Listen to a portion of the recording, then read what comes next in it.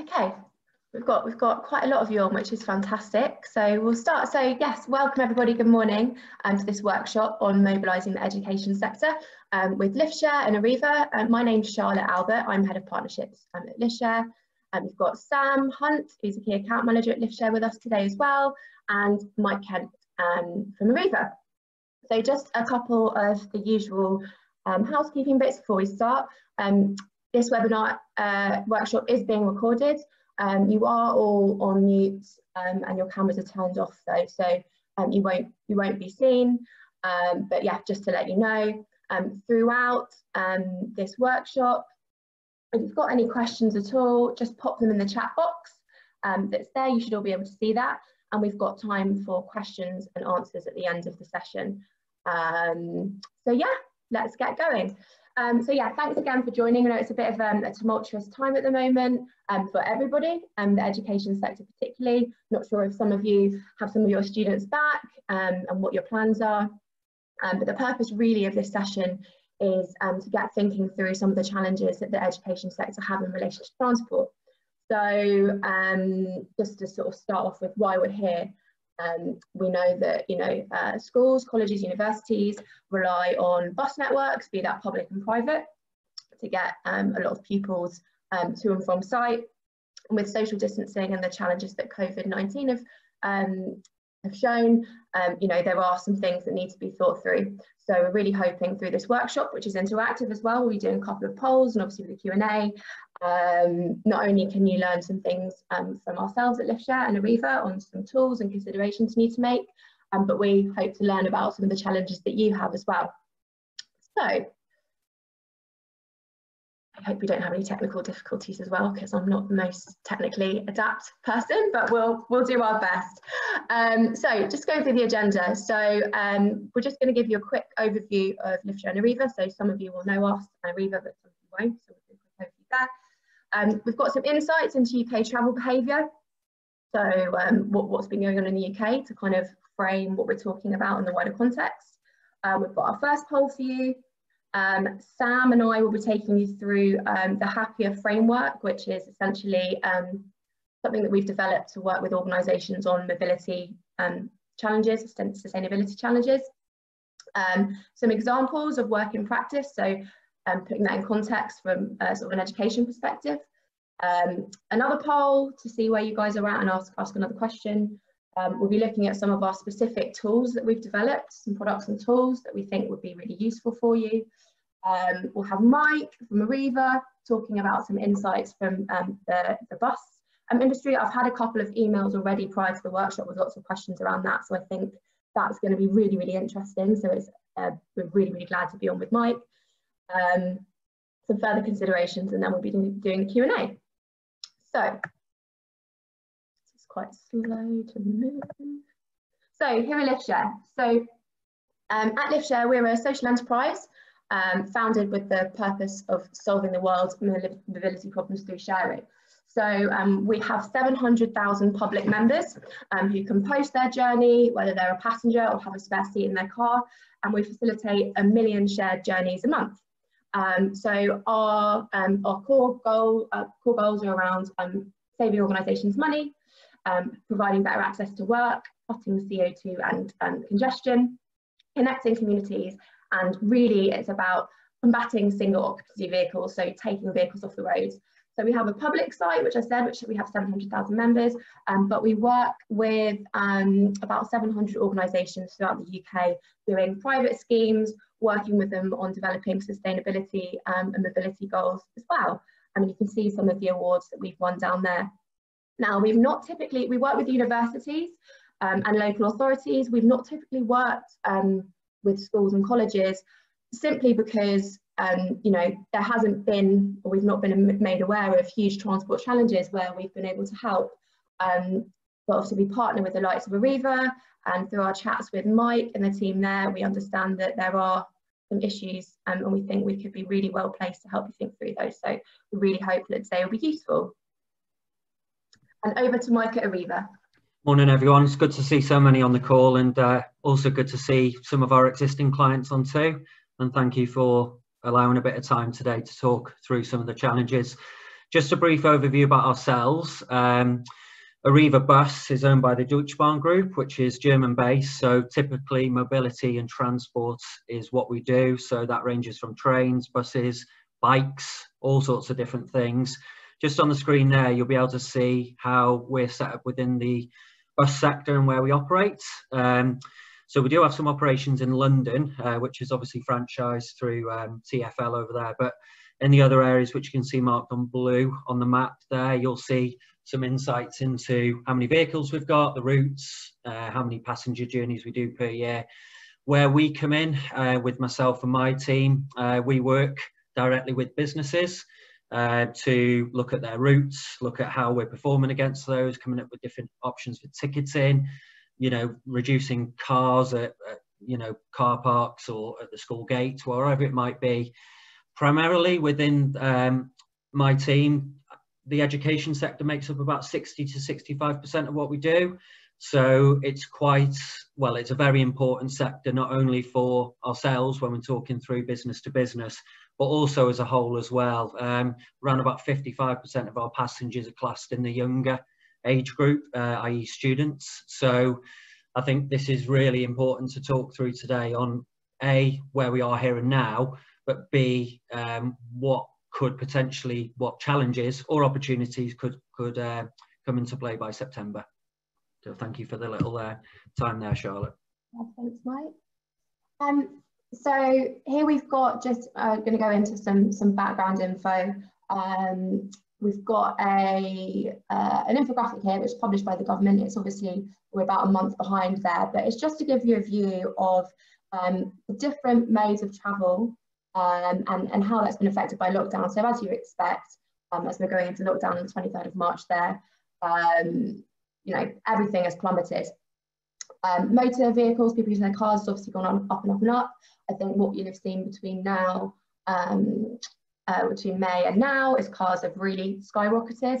Unfortunately, we were hoping that people would be using their cars less because they've discovered cycling. That has still gone up. People are still cycling more, but cars are still being used. And you know, if you look at the government guidelines around to try to not use public transport, you know, that could play a role. Even coming on my street today during lockdown, it was, you know, it's all on street parking. You couldn't find a parking place, and the road's pretty much empty today. So see, everybody is going back. Mike can sort of talk a little bit more about where they've seen demand in his industry, but I think bus and tube has slowly gone up, but not at the rate that cars have. So as I said, we have 700,000 members at Liftshare, and we put a survey out to them about a month ago, asking them about how they were planning to commute post lockdown. So around half of those people that responded to our survey were actually planning on changing their commuting habits when lockdown lifted. So the biggest shift that we saw, and this is just to give you an idea of, you know, I think I'm sure staff and students are slightly different, but they are obviously people part of the wider demographic. But yeah, so working from home was the biggest shift that we're seeing. So people looking at being more flexible. I think a lot of organisations and people that thought that they could only do, you know, their best work in the office, that's been shifted, and a lot of organisations are looking at what they can do to be more flexible. Certainly it's been great for me to be able to work from home. I guess for staff and teachers, that might be more difficult, but you know, like a lot of you're probably thinking about what you can be doing around digital classrooms, so that might play into that. Cycling, as we've talked about, to increase by 71%. Walking to increase a little bit by 8%. Although people said they would be lift sharing less, people said they were going to be driving alone. That was going to decrease. So make of that what you will. Train and bus travel obviously to decrease slightly there. But yeah, the working from home and cycling sort of being the biggest things. If you're looking at an environment, you know, the environment, that's really positive. So Sam actually found this on I think it was Peston, the journalist. He presented some of these figures around, I think this was, the National Foundation for Education Research surveyed some school leaders and around how prepared they were for the return to school. So looking at getting to people to and from school, so that's around transport, social distancing, etc. And they're getting pupils to and from school. 69% said they were not very prepared. So yeah, some interesting figures there, and it would be good to see what you all think. So I believe that leads us nicely into our first poll. So this should come up on your screens in 1 second. And once I can see that everybody has voted, I will share the results. So how prepared do you feel in getting pupils and staff to and from site once your organisation is getting people back?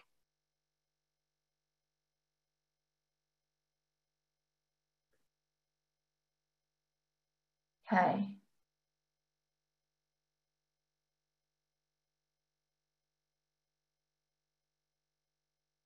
A few more votes in.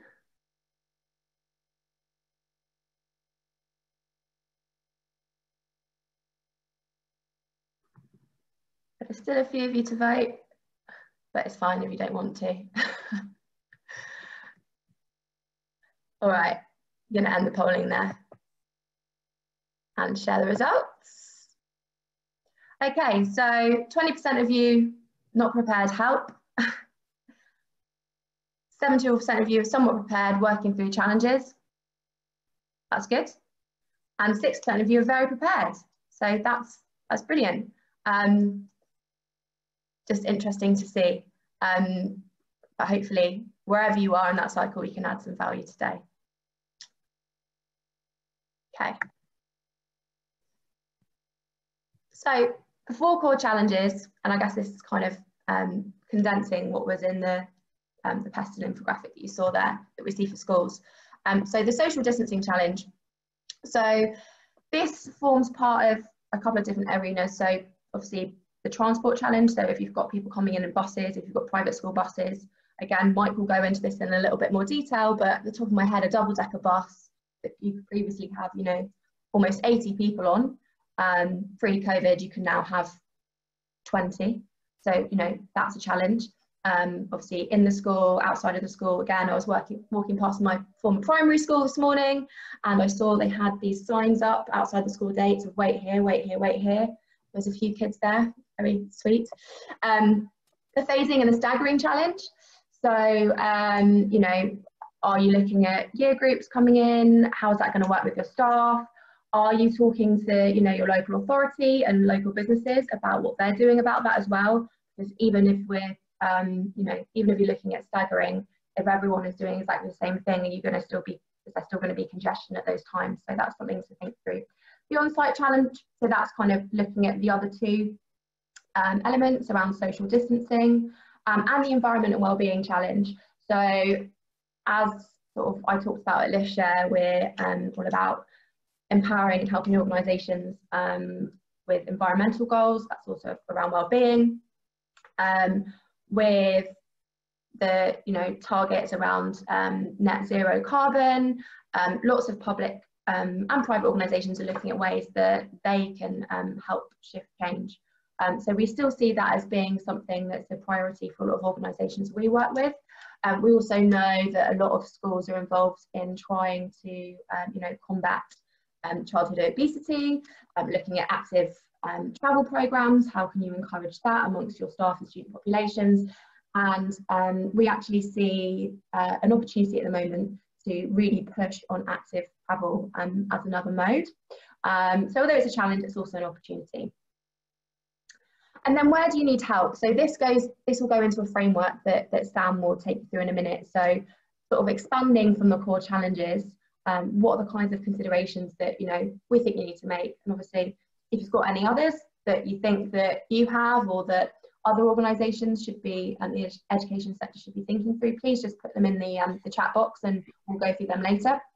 But just go through these. So do you know where all your staff and students live in relation to your site?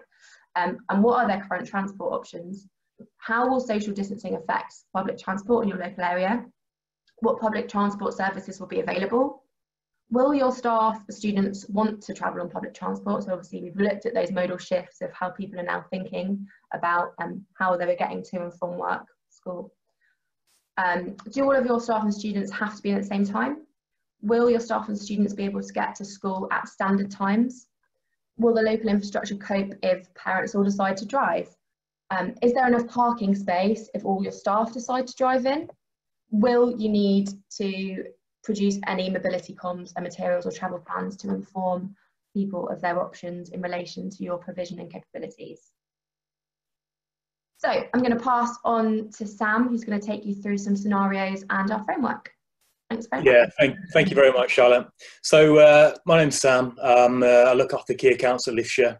And as Charlotte said, I'm just going to run through some client scenarios now. So this one, I believe, is particularly pertinent. The reason being that it encapsulates all four of the core challenges that Charlotte's just mentioned. So if I just run through, we have 1,500 students and 150 staff. We have 40 parking spaces, rely heavily on the local public transport network, and have heavy congestion around the school during drop-offs and pick-up times. The first phase, we're looking at year 1, 3 and 6, as well as children of key workers to return. And the second phase is still unknown. So we want to ensure that students and staff are able to get to school and feel safe in doing so. Now, the social distancing challenge relates to public transport. You know, how will the network stand up if social distancing measures remain in place? The phasing and staggering challenge is referenced in the different start times, the different year groups.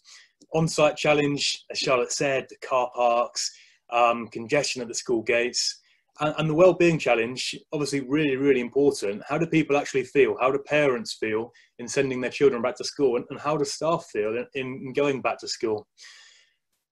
So if we go on to the next slide, we're going to run through the Happier framework, which we have developed to help organisations get the right solutions. But before we do so, I'm just going to talk you through a couple of products and services that will feature. So Scoping Smart Mobility is a tool that we've created where we take anonymous postcode data and run it through our program, and we produce a full comprehensive report. This gives you the full mobility landscape, and you can see on the right hand side on the infographic the various modes that we combine to create a fully multimodal report. Important for two reasons. One is it can help you create a COVID-19 travel plan to reduce risk, to make it as safe as possible for people to get to and from school, university or college. But two, to create transparency and instill confidence, equally as important. And in the context of public transport specifically, this can be used for route development. So for instance, if you have this report done and handed to Arriva, they can use it to assess feasibility of adjusting existing routes or even introducing new ones. So like I say, if social distancing measures remain in place, how will the network cope? And if it's not going to cope, then we need to understand where the demand is and we need to plan now. So on the next slides, you will see a couple of user stories, which I think are pretty relevant. I'm just going to run through them quite quickly. So I know my staff are planning on changing their commuting habits after the lockdown lifts, and I need to understand all the options that they can use to get to work that adhere to social distancing guidelines. I employ hundreds of people, but I have no idea how I can improve their commute to work and encourage more sustainable modes of travel. The public transport infrastructure is poor for our employees. We need to evidence commercial viability to our local service providers to formulate a business case for improved routes and stops. So hopefully at least one or two of those rang some bells for some people listening. On to the next slide is My PTP. This is a personal travel planning tool that some or lots of you may already be aware of. It's a multifunctional travel planning tool, and we've actually updated it in line with COVID-19. So the orders are now delivered in the order of social distancing guidance. This is a really good tool for active travel. So it will highlight to you the calories that you save, that you burn, by walking and cycling, but equally the CO2 that you can save by not getting in your car. One of the challenges that we foresee is actually keeping everybody aware of all the options that they have as they change. Clearly the guidelines are changing on a daily basis, and the travel options are going to change as well. So a tool like this could allow parents, they can allow staff to use it at their convenience and find out what the options are that are available to them in real time. As promised, the Happier framework, like we said, it's a framework that we've created to help organisations work through challenges and embed the right solutions. So it's designed using agile methodology. So over short sprints, it's cyclical, so you can repeat the process and make iterations each time. And that's why we believe it's particularly well suited to the current crisis, because you can make changes when the facts change. For instance, if the 2 metre distance reduces to 1 metre, which I think we can all imagine may happen quite soon. On the next slide, you'll see the start of the happier framework. So help and assess. Help is all about identifying what the challenge is. So you can see a couple of examples that we have listed here. The impact of social distancing on access to school. The impact of staggered starts. Now, this isn't just staggered starts actually at the school, but also what happens if parents' workplaces decide to introduce staggered starts as well. There's going to have to be a reckoning there at some point. And also the need for transparency to support, plan and assess risk. In terms of assess, you can see there that we've listed scenario-based scoping. To assess, we'd say get the scoping report done, get the full mobility landscape, get that full picture, and understand where your staff and pupils live and how they can travel. Who can we target for active travel? Also, gauge how your parents and staff feel. That's really, really important, and combine all that with the survey data. Combine that with the data and the intelligence from scoping. On the next slide, you will see plan and implement. So plan. Like I've said, use scoping to talk to your public transport operator, have a dialogue with them based on data. We may need new routes or to adjust existing ones.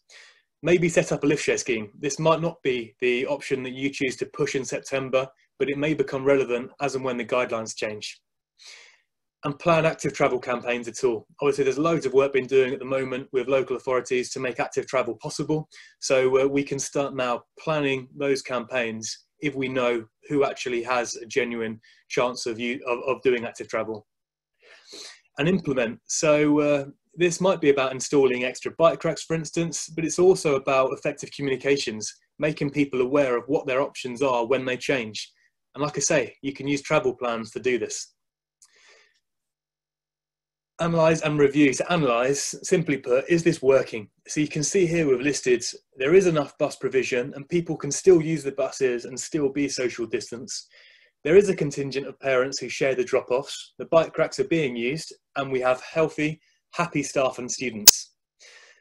The review column, it allows us to make improvements, to either pivot or cancel what we're doing or continue it. Like I say, it's cyclical, so we can repeat the process and improve those options each time. On the next slides, you will see another poll, as the first one was so much fun. So out of the 4 core challenges that we've outlined, which is the top challenge that you foresee facing in your organisation? Now think about the user story as well when you fill this out. And if Charlotte just goes to the next slides, you'll just see a reminder of what those are. And probably if you get up the poll, I'm sure they're on there anyway. I'll also just say there's quite a lot of you that have joined after the beginning. So just to repeat what I said, if you've got any questions or comments at all, please use the chat box. And we are recording the session as well, and we'll get to questions at the end of the session, which will probably be in about 20 minutes. So I can just get this poll up. Oh, bear with me.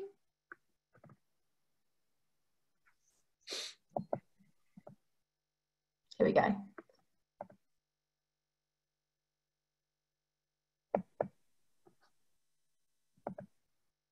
Oh, no, not that one. Apologies. Here we go. You should see that now on your screen.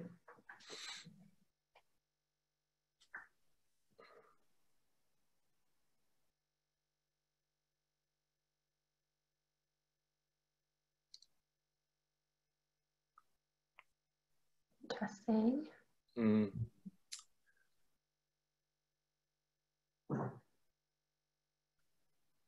So I don't know if our viewers can see this, but Sam, Mike and I can see the voting as it's happening, and the lines between all the options are going like this. So everyone's obviously got different things going on. Yeah, there's a lot of competition actually. I was imagining seeing one clear kind of front runner, but clearly there's people have identified concerns and potential challenges around social distancing, the phasing staggering challenge, and the on-site challenge as well. Less so the environmental and well-being challenge as well, which is more of a soft issue. Okay, right, I will publish the results now. Drum roll, please. Okay, so social distancing challenge obviously is the main one. I guess when you look at social distancing, all of them kind of feed into each other, but social distancing and phasing, staggering and on-site equally as important. Environment and well-being, thank you to the 2 people who voted for that one. I guess it's not, you know, the other concerns are more pressing. But I guess through what Sam has taken you through with the tools and the framework, you know, we can look at those challenges as well. So we can sort of use the framework and the tools to put this challenge in perspective, so that, you know, COVID related, but it doesn't mean to say that the kinds of things that we do and the way that we can work can't look at the environment and well-being as well.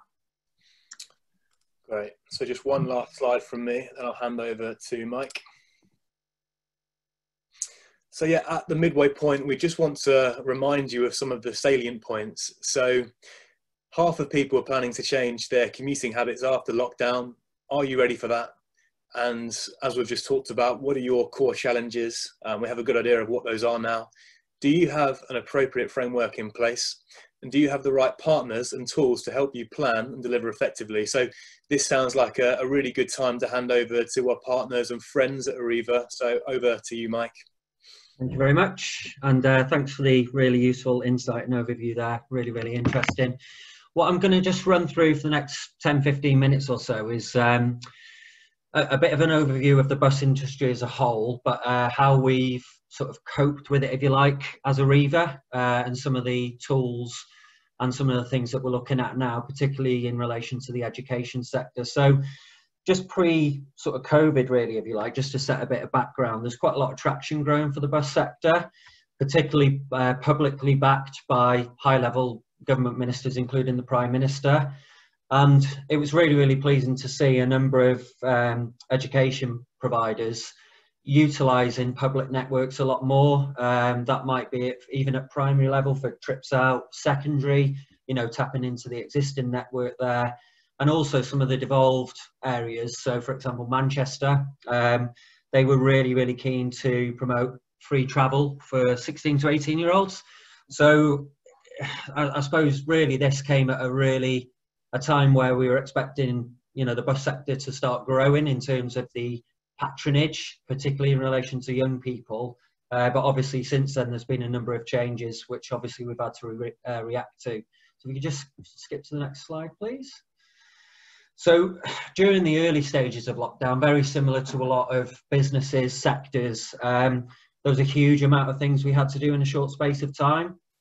And I suppose this has really helped us, I suppose, learn in the first instance over what we can do in the future to put it right. So as you can see on the screen there's quite a few important passenger announcements we had to push out.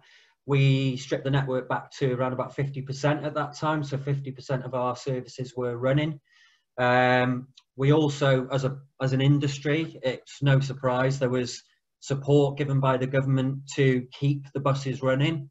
So without that, if I'm perfectly honest, I'm not sure where we would be today, not just ourselves, but at the other operators outside of London.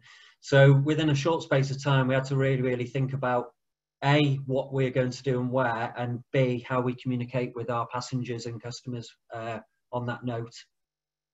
We could just, next slide, please. So as of where we are now, as an industry and as ourselves, we increased our services to around about 60 to 70% from the 1st of June, and that was England only. Things are working slightly differently in Wales, if you're based from there, which you'll be aware of in line with some of the things that are not in place over there yet or are in place. What we're doing next, as a next phase, if you like, is increasing our service levels towards the end of June, early July. I'd expect those to go to around about 70 to 85%, depending on A, how services are running from the 15th of June, and B, also the capacity on them. So for example, what we're doing with some of the services at the moment is duplicating certain journeys on certain times of the day, so putting a second bus out there to fulfill the demand. As Charlotte mentioned, there are limits at the moment on buses. So a single decker, the maximum we can get on at any one time is 11. The average prior to that was 45 seats plus standing. So it's a huge drop based on what we were used to before and what your students and staff would have been used to. And double deckers is a maximum of 20, and the average prior was about 70 to 75 plus standing. Even if social distancing measures are reduced to a metre, the capacity can't increase that much. I think it's around about 10 to 15, depending on the fleet. So even then, within our industry, it might not see, you know, an influx of more passengers on a bus at any one time. So I think there's a real, I suppose, thinking to do, especially with the education sector, on how we can work with you to get that right really for September and understand what your needs are and try and map that to what we're doing out on the network.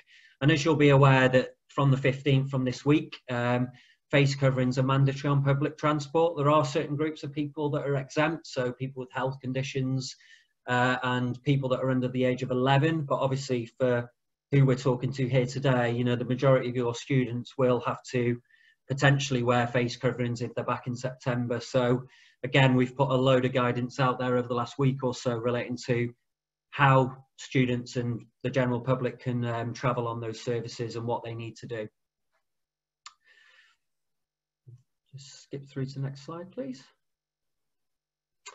So just on safety, as a sector, I've been in this sector now for just over 3 years. It's always been heavily prioritised on safety, passenger and drivers, and measuring, you know, all kinds of different things around that. And that's been obviously the same for the COVID restrictions that have come in. So on the left-hand side, you'll see some of the imagery that we're portraying to our customers at the moment around where they need to sit, how they need to sit. There's some things around, you know, if they're travelling from the same household, they can sit together, you know, not facing directly opposite each other, and no standing. And then the bus full signage, which I'll come on to shortly. But there are measures in place where, whilst the vehicle is out in service, how we're managing that, which I'll show in a second. Alongside that, obviously, what we've had to do internally now is ensure that we've got, you know, an extensive cleaning of fleet, both when it's out on the road and also when it gets back in. And there's all kinds of things around what we're offering to staff. So all the staff receive hand sanitizer, face masks if they want to. There's no requirement for the drivers at the moment to wear those, but they can if they want to. And then there's really strict guidelines within the depots as well. And within our ticket machines, it's called Ticketer. What we're able to do from the back office is pull through how the demand and how that's looking on a daily basis. So as I said before about the duplicating services, what we're able to see on a typical day is how many people are boarding at one point and at what time. So that's how we're being really fluid to the situation at the moment in regards to, you know, trying to make sure people aren't left on the side of the road, because obviously that's not what we want. So that's how we're sort of following the internal processes as well from our end. And then, yeah, just as I said previously around the bus full, so you'll see on the left there a typical display for one of our services up in Merseyside. So if the bus has got capacity, you'll see that signage on the left. If the bus is full, and that is measured based on the ticket machine and how many people are on the bus at any one time, the sign drops down on the right hand side saying the bus is full. So at that point, it's a one-off, one-on basis. So from a customer point of view, that's really, really challenging for us to get across that information, both, you know, before that was, you know, the capacity limits were in place, and also ongoing and managing customer expectations. What we are doing, which will be in place very soon, is on the app, is it will show capacity on a live basis. So if your students and staff are using services and it's in our area, you'll be able to look on the app to see if there's, you know, how full that bus is at any one time and where it is as well as usual. So I've just pulled this from our website in terms of the bus full sign aspect. So you'll see here what we've portrayed to our passengers. So as I said, the bus will only stop when people want to get off, and it's a one-off, one-on basis. We are asking passengers to, you know, sort of look after each other really, and prioritising those who need to travel more urgently than you, key workers included. And obviously the rules or the guidance that we're passing out to customers is around wearing the face coverings, carrying the hand sanitizer with you, trying to keep the windows open so the ventilation can pass through. We are saying to pay by contactless or via M-Ticket app. And if people want to pay by cash, there's a no change policy in place at the moment. If there are any, you know, if there is excess change at the end of that duty, that has been donated to charity. And, you know, the general rules about not standing next to the driver and keeping 2 meters away from people at bus stops we're trying to push that across as well. The bus stops, we did have a question about that beforehand today. The bus stops are managed by local authorities or local transport authorities. So we're working closely with them to, you know, ensure that that guidance is also sent out, but that's self-regulated, which is another challenge in itself as well, in terms of how the public are, I suppose, self-regulating that at times. So I think that's a real challenge for, you know, the country at the moment in terms of how people are behaving and, you know, working together to try and get on and off public transport. Just skip through, please. So I've just pulled out some considerations here that, you know, you may be already thinking of, or you may be already doing, or you might not have thought about, and this is, you know, why we wanted to have a chat with you guys today. So Charlotte and Sam mentioned about having a good understanding of student and staff locations and all possible options. I think that's really, really important for all sectors at the moment, especially where there's mass, you know, people coming in and out. So not just public transport, all forms of travel. So whether that be cycling, walking, train, lift sharing, etc. I think, you know, some of our partners already do this, but I'm not sure if all of our partners are doing this or all potential partners are doing that. So I think that as a start for 10, that's probably, you know, the most important starting point. I know some schools and colleges and unis have already done this, but that's considering ways of staggering start and end times. I know that some are already looking at this for September, which is again a bit of an unknown at the moment. But as a bus operator, that's really, really important for us to know that information, i.e. if you are making changes and it's on one of the networks, tell us, and then we can try and work with you to get that right. So, for example, one of the unis that we work with, there's quite a high volume that goes in at the moment in the morning. If that needs to change, then we can work with that particular university to try and accommodate that as best as we can moving forward. I would say speak to local authorities, as we said, the bus operators, travel providers, all kinds of different stakeholders over how you can work with us to get things as right and ready for September. Again, some of it's a bit of an unknown, but the better we are prepared as transport operators, you know, the better it is for your students and staff. And I think, you know, some of the things that, you know, some of you will already be doing is providing as much information as possible on your web pages, social media, open evenings and remote open evenings. So some of the examples that we're doing at the moment with our partners is providing, you know, a couple of slides on, excuse me, travel in and out from their premises, which is going into their remote open evening packs. If I'm honest, some of the schools and colleges that promote their services don't really have transport or active travel on there, or very limited information. So I suppose really about thinking about how you can attract new students might be worth thinking about now. One consideration to make might be around considering how you run your own buses or minibuses. So if you've got your own minibuses that you might be picking up, you know, students in the morning on behalf of parents, if social distancing is still in place by September, and if it's the same now, a minibus max capacity is 4. So how will you manage that one? yourselves. And I think the cost-effective ticketing options is worth thinking about as well. So i.e. how you can pass it on to parents and students in regards to, you know, bursary students, so i.e. schools or colleges, you know, buying the tickets on behalf of the students, but also the most cost-effective ticket that the parents or students can buy themselves. There's loads of different options out there that operators promote. And again, it might be the case where there might be more people looking at, you know, ways they can save money through all of this as well, especially the parents if they're, you know, struggling with jobs or whatever. So again, speak to operators about how they can help. And as I've said before, certain premises might need to think about their staffing travel a lot more than they did before, especially if the car parking spaces are quite limited.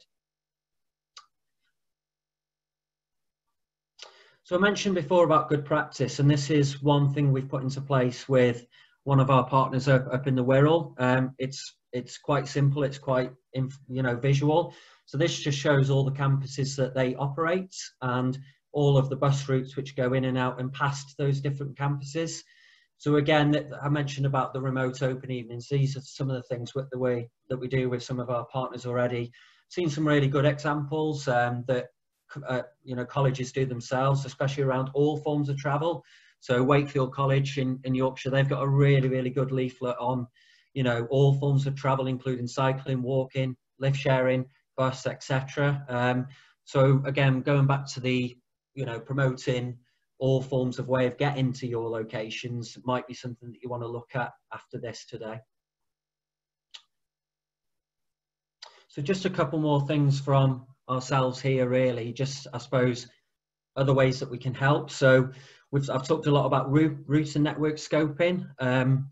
What I would say is, as I said at the start, reducing the network is giving us the opportunity to think about that network in the long term. And if you are on our routes at the moment, our commercial routes, for example, probably worth having a conversation around what your plans are and how we can help with that, especially if you've got a high volume of people coming in. As I've said, definitely worth reviewing travel information issued to students, staff and parents. If you do have minibuses and things like that where you're thinking, how are we going to cope with that? Perhaps there's an opportunity to speak to operators over how they can come in and help with the short term. We've been quite responsive, helping, you know, not the education sector at the moment because of the numbers, but more private sector employers because they were running their own minibuses. So we're helping them with supplying larger ones and a driver in the short term, for example. Advising on content improvement and signposting through to stakeholders of how they can travel safe. And I suppose if they have to use ways of getting in, what confidence can we give them to ensure that they're confident that the service that they're going to be on is safe and practical. As I've said, the bespoke and best value ticketing options. So what are they? How can you work with operators to push that through to your various stakeholders? And as I said, we're a large business and we do own a company called Arriva Bus and Coach. So we can actually get coaches in and provide those to different businesses and different sectors as well. And one of the services that we do offer is looking at the full management of bus provision for education partners. So that's not just looking at commercial services, that's actually saying, right, what do you need, where do you need it, and how can we help you to supply that really. And sometimes that's a case where we supply the whole lot, or sometimes we're finding other transport operators to come in and supply that for you as well. Just the final thoughts from me. So just, I suppose, just closing remarks from ourselves really as bus operators. I suppose, what transport considerations have you made for September, if any? Can you afford not to? And what would be the outcome if you do or don't? So just some final thoughts from myself really. And thank you for listening this morning to myself. Thank you, Mike. That was great. Really what good to get some insights. I'm sure everyone will agree. So that pretty much wraps up what we're going to go through today. So to tie it all together, you know, we've gone through what we see in the sector and what we're seeing in transport through lockdown. And we've gone through some tools and frameworks from Liftshare that we think can be applied to lots of challenges, but specifically the challenges that we've outlined today. And Mike's taken us through, you know, what they're looking at Arriva and considerations from the bus network. So I guess our call to action would be, you know, we'd welcome a conversation with any of you that are interested or have some of the challenges, for us to, you know, see how our tools could help you, specifically in relation to bus routes. It's kind of getting that understanding of where your staff and students live potentially, and we can work hand in hand with Arriva, who we partner with, to work out the best options for you. So if we take some time to now go through some comments and questions, we can get the box up. Here we go.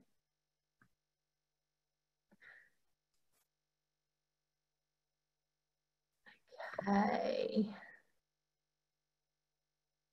Some questions in the chat. So this is from Jay Winstanley. So we might not be able to answer all of these questions now, but even if I read some of them out, it's kind of things for you all to consider. So Jay Winstanley, I represent the college and we won't know who enrolls until the end of August. How do we plan for this? Do you want me to take that? Yes, go on, Mike. Yeah, so I saw that one as you were talking before, so I made some notes. I suppose, yeah, that's difficult. However, what we've looked at before with our partners, particularly around colleges, is possibly basing on historic trends. So going back over a couple of years in relation to generally where students were coming in from.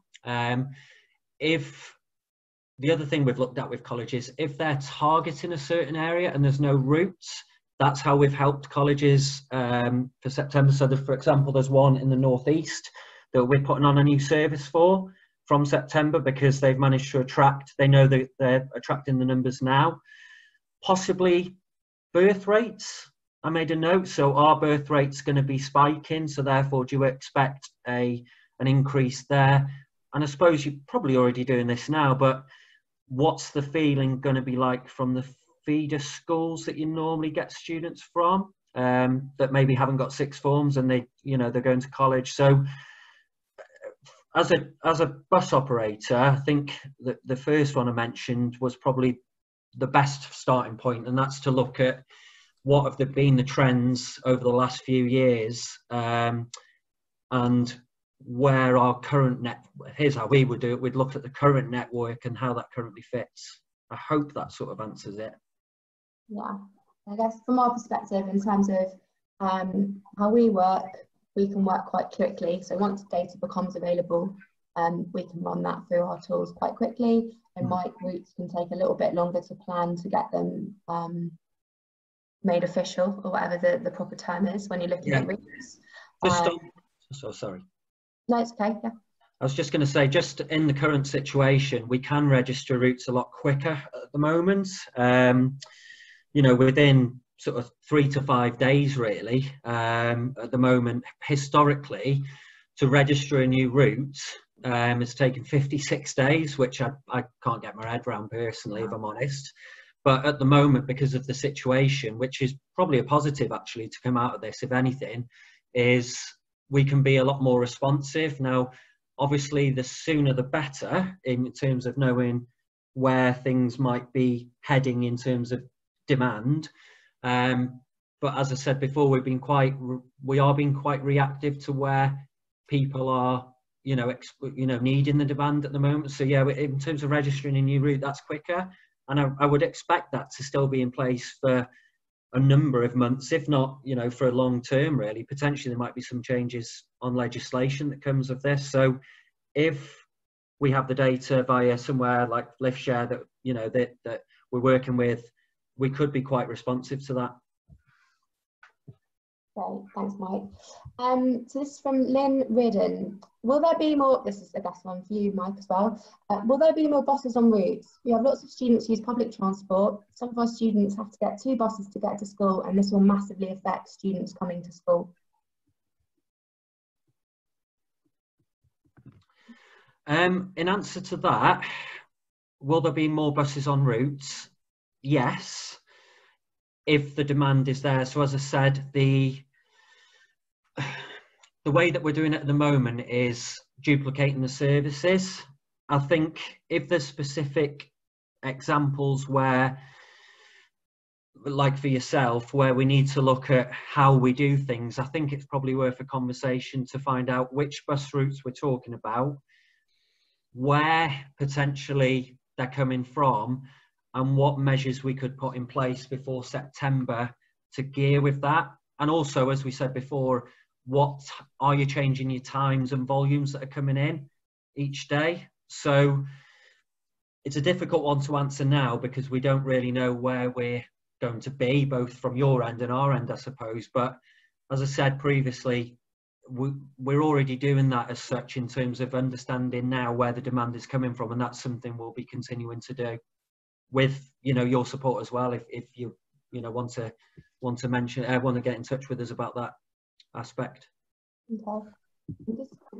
I'm going through these just from when they were asked. This is more of a quick one for you, Mike, from Anna Ramsey. Can we get details of who we need to contact Arriva in our local area? That would be myself. So my email address is on the end slide there.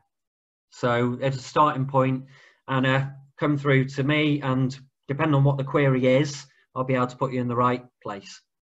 There's actually a couple of questions in the Q&A as well, which probably are best for Mike to answer as well. All right, okay.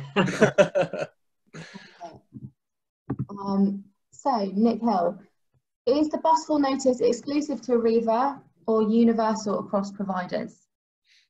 Yeah, it's universal. Obviously, each operator works slightly differently. So all I can say on that aspect is on which operators are operating in your area, check their, the way that we've got it, we've got a coronavirus page set up. So arrivabus.co.uk/coronavirus, everything relating to timetables, social distancing, displays is all on there, and also on our social media. So again, just double check with the operators, but also possibly the local authority as well. Thanks, Mike. And this is from Deborah Papage. Is it realistic to expect there will be resources available to support all schools to plan effectively considering the tight timescale? So I can start on this one. I suppose it depends on what's going on. So I know a lot of schools are looking to go back in the last couple of weeks before summer, some September, some even January in staggered phases. So it depends, but from our perspective, sort of working through the resources and the tools we've shown, we can work pretty quickly.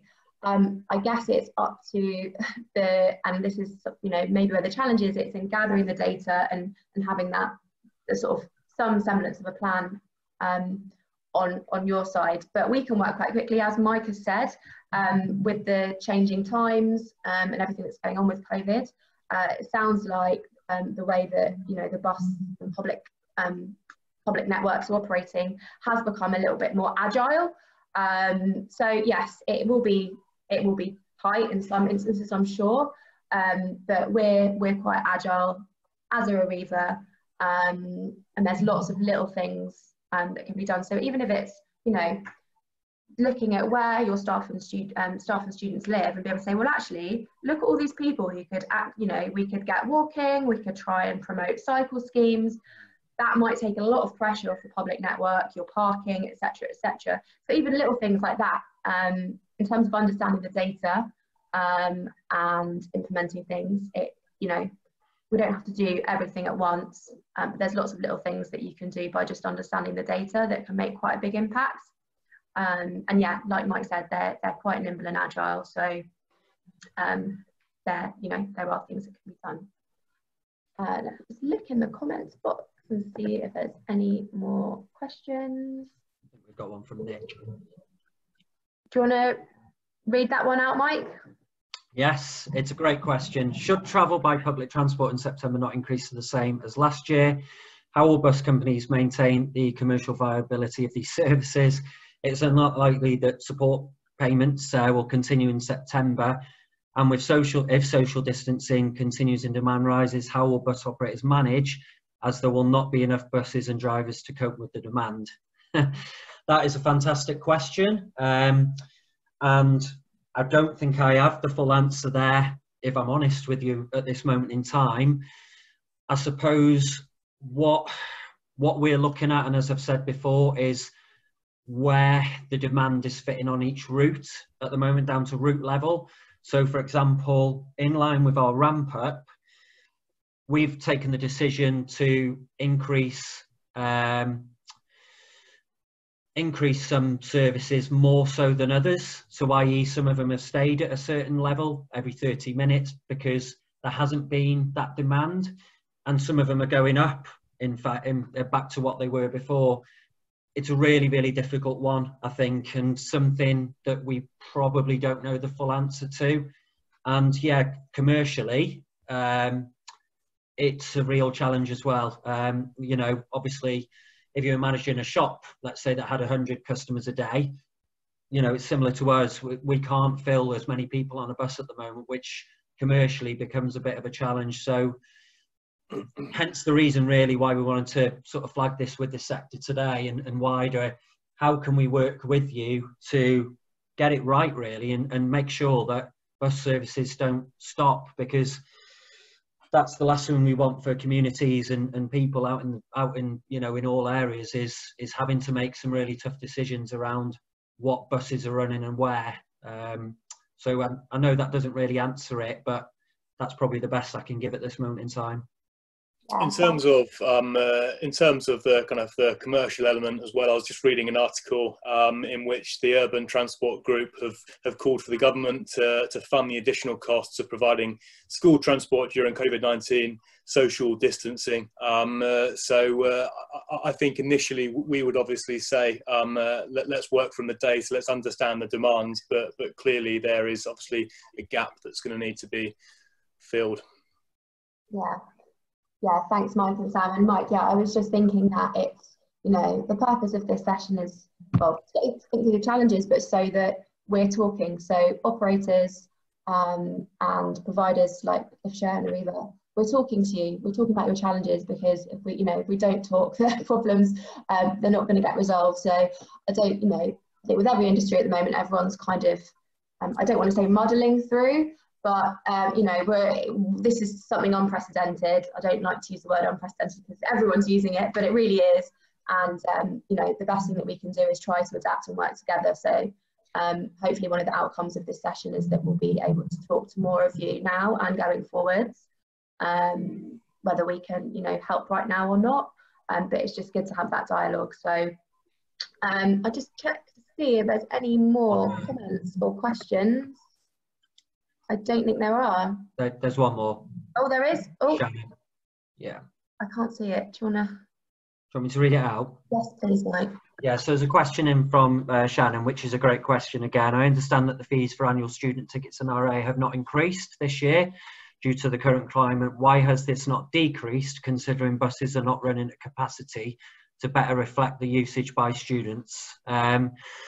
So in terms of increases, we took the decision not to increase prices for September, certainly for, you know, the annual tickets. The decrease in prices, quite simply, you know, as one of the questions came in, we're going to have less people on buses, and, you know, to try and get the balance of customer satisfaction versus, you know, even getting to a point where we're breaking even, is a really, really difficult balance. One thing we are looking at, which we are considering bringing in for September, is a more flexible ticket offer. And that might be something on the lines of carnet products. So for example, students and passengers being able to purchase, rather than a longer term ticket, like bundles of tickets in like volumes of 10, 20, etc. So for example, if they're only going to be in like, say, 1 or 2 days a week now, rather than commit to a longer period ticket, they'll be able to buy those in bundles. So it's a really, really difficult balance to get right, pricing, and it's a really emotive subject. But I suppose really that was the decision we came to, really trying to get the balance right of our running costs versus demand versus more flexible tickets in the future. Great, Thank you, Mike. Just a comment from Sally Castle. So new voucher scheme looks good. Thank you. There we go. All right, I think I seem to be blind to lots of that's all the questions. So thank you so much for registering and attending today. We're really glad to have seen so many of you on. We hope you've got some value out of it. You can see our contact details on the screen there. So if you've got any questions at all, if you want to set up a session with us to talk through your challenges with either us and Arriva, or just you want to talk about buses and the bus network, which seems to be a very popular conversation today, obviously, then obviously reach out to Mike. We will be sending round there'll be an email coming round tomorrow with my details on, so that will be there. And yeah, thank you so much, and we hope to speak with lots of you soon. Thank you. Take care, everyone.